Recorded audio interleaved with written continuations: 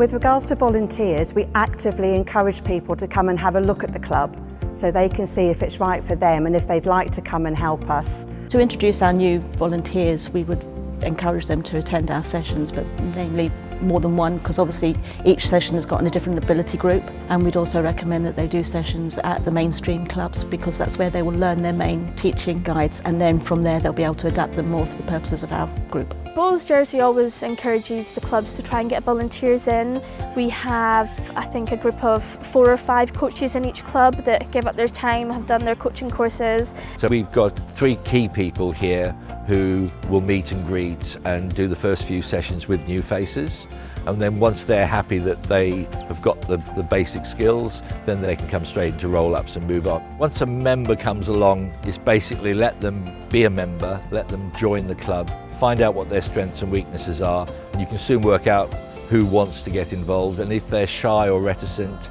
it's really introducing them to the right role for them. We're really fortunate that in our baton chat sessions we have literally a chat session, so people will speak to each other to find out how they're getting on outside of table tennis, and we found that really beneficial to a lot of people who are perhaps going through a difficult period in their lives, and that's been one of the benefits of the baton chat sessions.